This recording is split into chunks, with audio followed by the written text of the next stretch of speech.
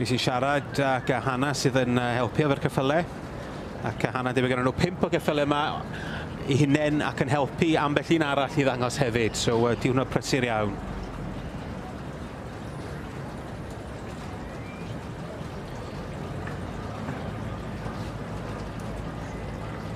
Matthew Howells, Dyffryn Cywyn Celtic Princess, y tad Gwenllan Brymor ar fam Llangwm Celtica.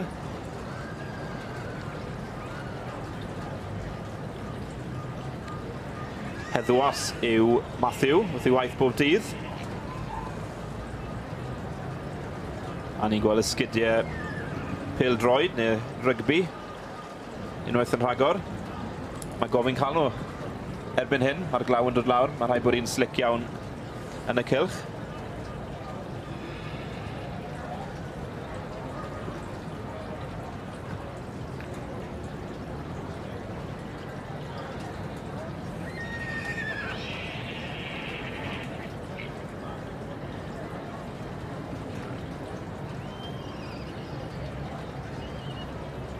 Mr Gareth Andrew o'r Trallwng.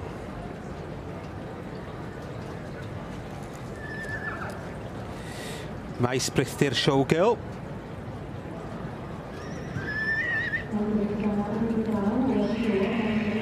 Gareth wedi bod yn arddangos ers blynydde. Yn hen law a wedi cael dipyn o lwyddiant yma yn y sioe frenhinol. Gareth, allwch chi sicrhau rhywbeth, Gareth fydd yr ola I gadael y cylch bob tro. Lap bach arall o flaen yr eisteddle.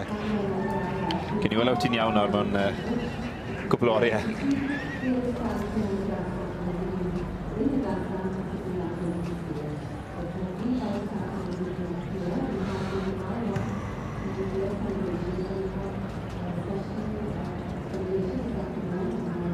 Wel, dwi'n falch bod fi o dan do, David. Dyn ni'n eisiau bod yn y cylch ar y bryd. Ti wedi bod yn lwcus bore yma hefyd, wedi cysadlu pan oedd hi'n sych. Wel, ar fi mynd o allan, felly gyda I weld. Anffodus.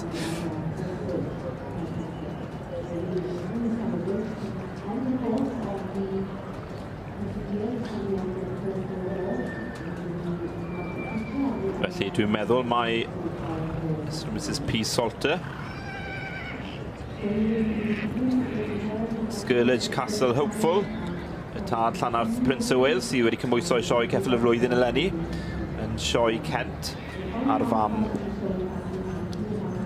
Emerald Eyes Daniel.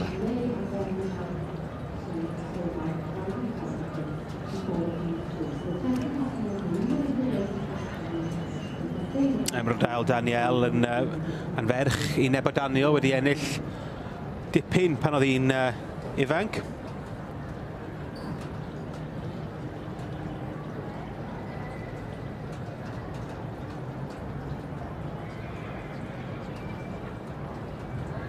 Well, with the first stallions in section A, they seem to have been divided very nicely to half and half.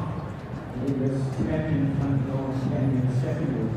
Because Mrs. French will have a look at some in the second row, and might go to the third row. Otherwise, they will be divided. Lee Harris, Glanhirin Solitaire, y tad Llanarth Fire Jack. Ar fam Ysbryd Mynydd Love Express.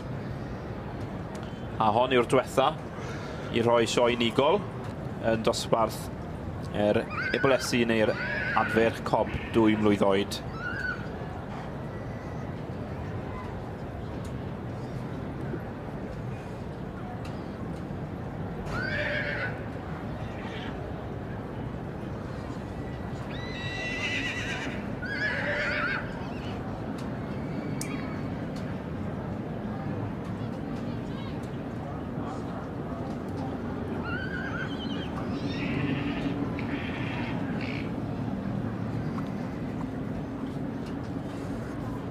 Mae bob un wedi dod allan yn unigol ac Owen Jones a Beirniaid wedi cael cyfle I weld ac I astudio ac I...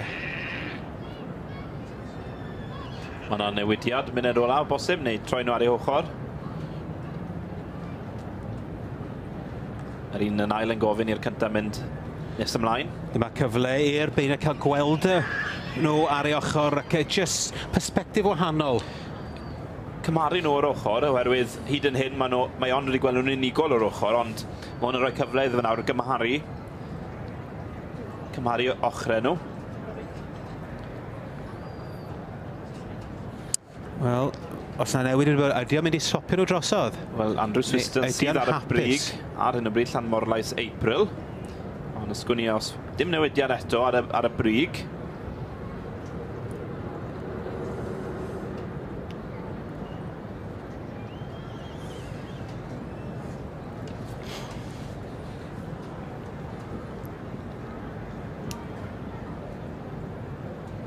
Wel, dyna llygad craff yn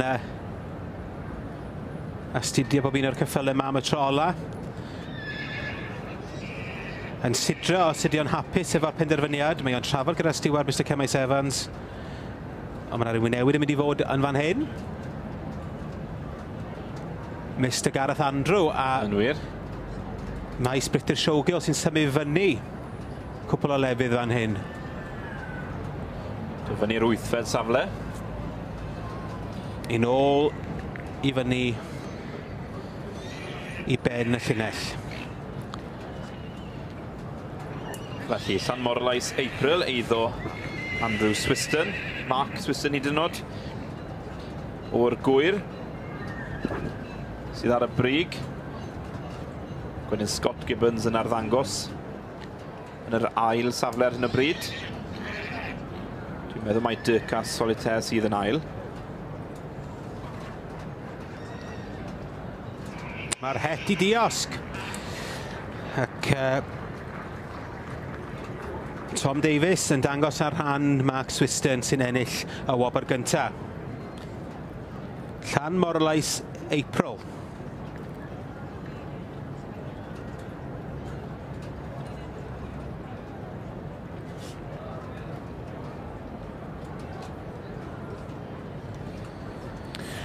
Owen Jones y beirniad yn cyflwyno'r hosglwm. Y riban goch i Tom Davies sy'n dangos ar ran Mr Mark Swiston ar y Llanmorlais April. Yr ail safle yn mynd i Scott Gibbons. Scott Gibbons yn dangos ar ran Mr Martin Cole. Dyrca Solitaire. Yn trydydd wedyn, brydfa Menai, ger Llandysul. Menai Mili.